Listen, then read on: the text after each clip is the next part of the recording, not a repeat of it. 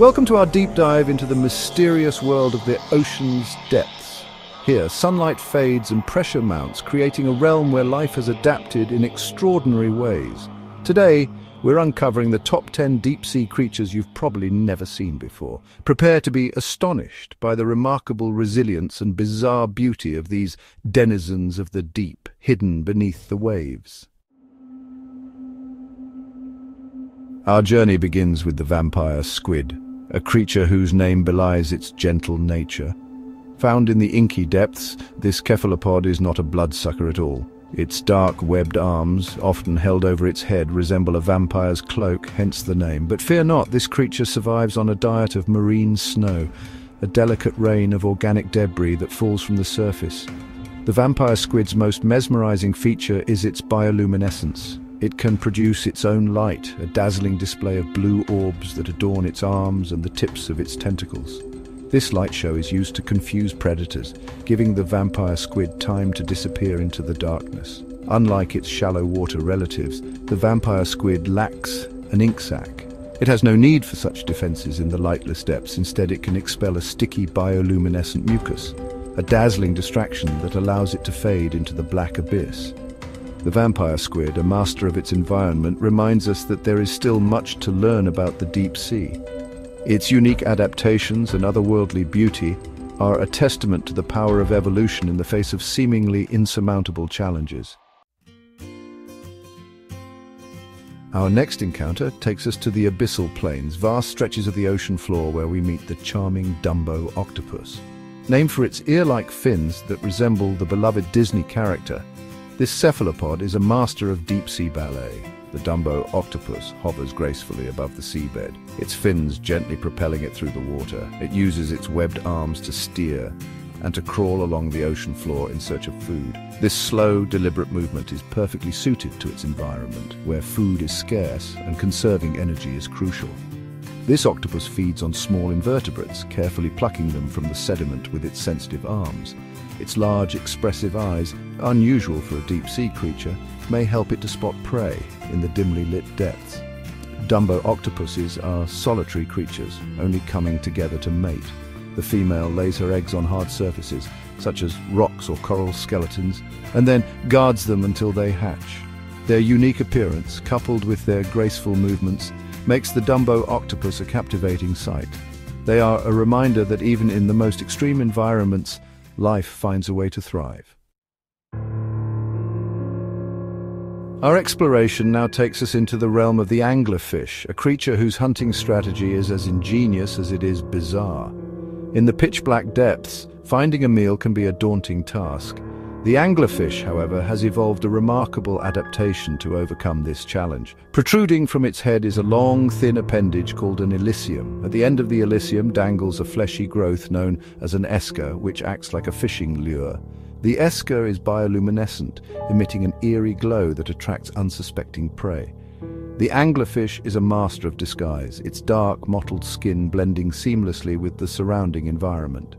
It lies in wait, perfectly still, its glowing lure the only indication of its presence. When a curious fish ventures too close, the anglerfish strikes with lightning speed, its cavernous jaws snapping shut on its prey. Interestingly, it is only the female anglerfish that possesses the bioluminescent lure. The male, much smaller in size, is often little more than a parasitic appendage, attaching himself to the female and fusing with her body. The anglerfish, with its otherworldly appearance and cunning hunting strategy, is a testament to the incredible diversity of life that exists in the deep sea. Chapter 4.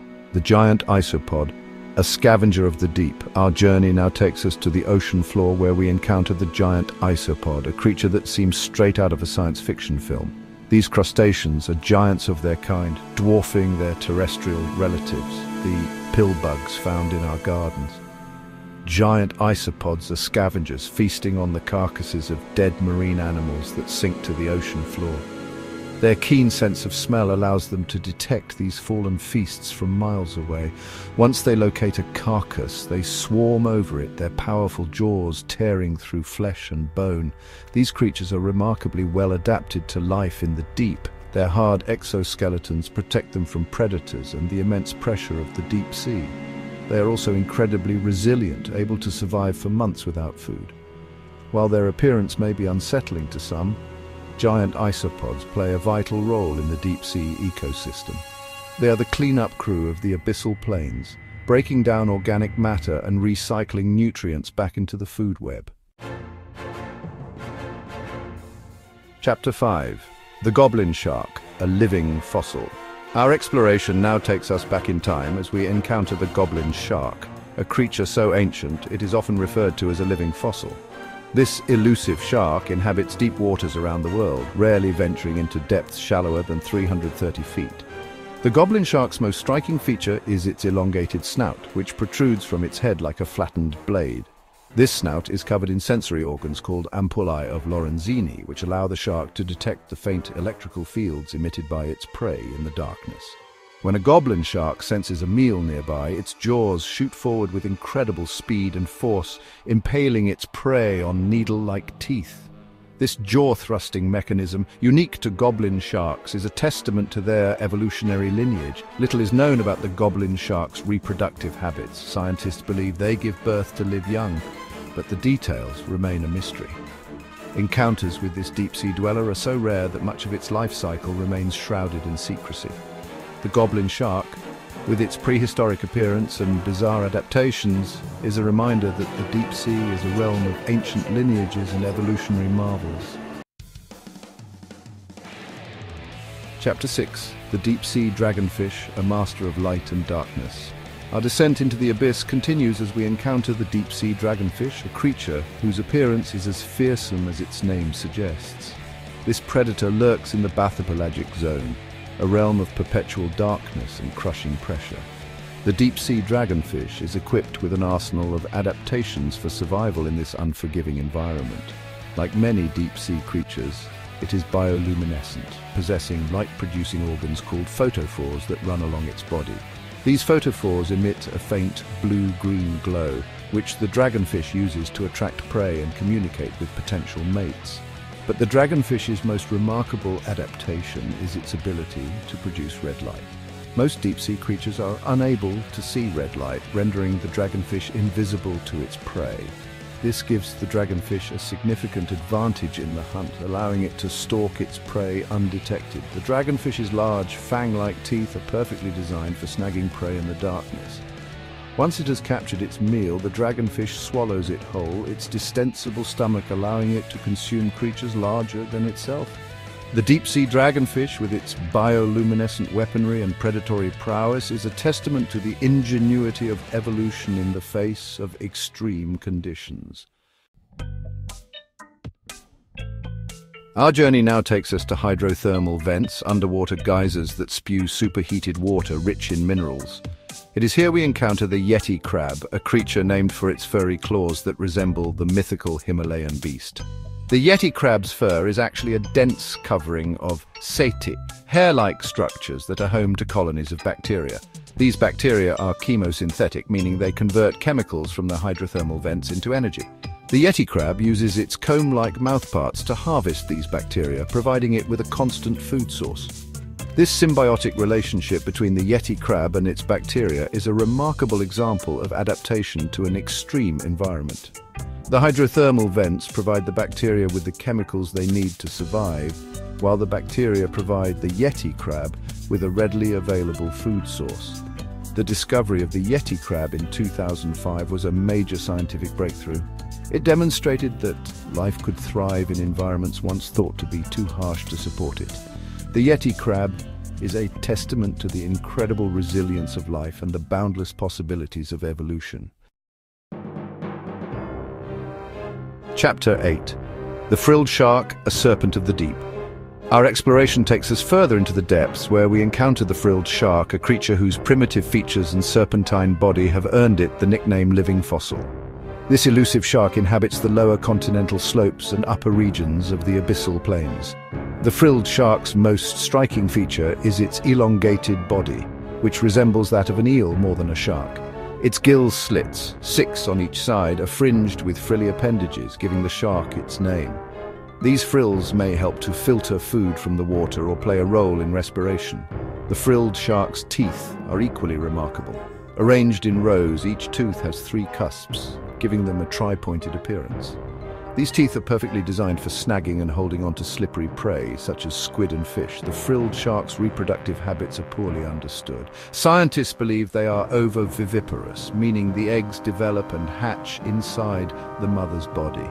However, much about their life cycle remains a mystery. The frilled shark, with its ancient lineage and serpentine form, is a reminder that the deep sea is a haven for creatures that have changed little over millions of years. Chapter 9. The barrel-eye fish, a fish with X-ray vision?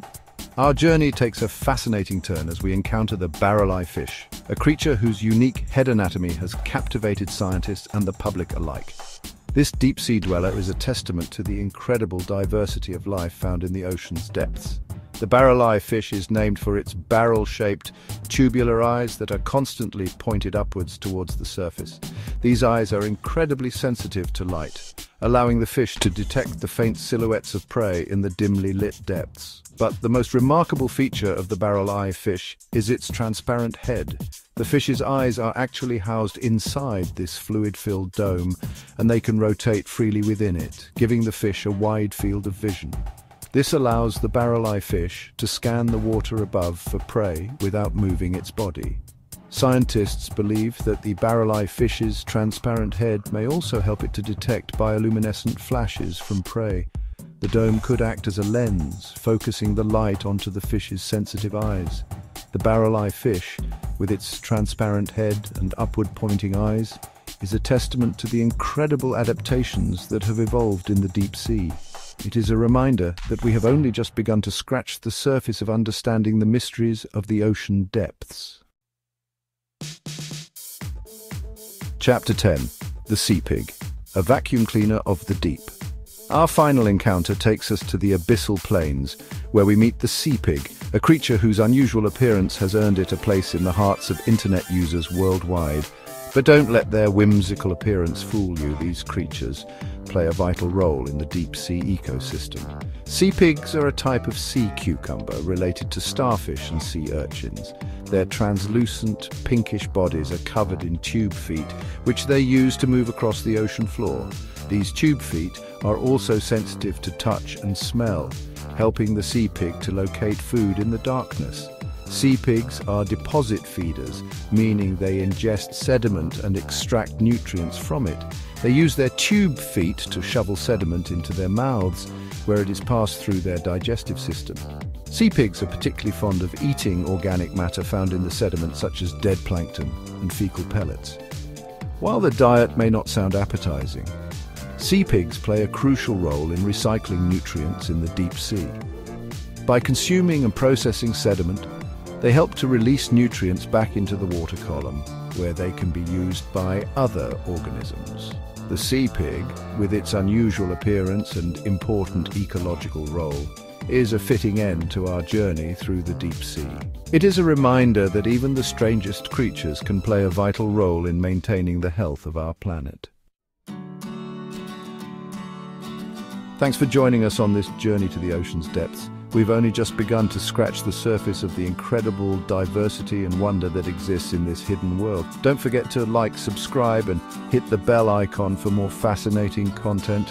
The ocean's depths still hold countless mysteries, and we can't wait to share them with you.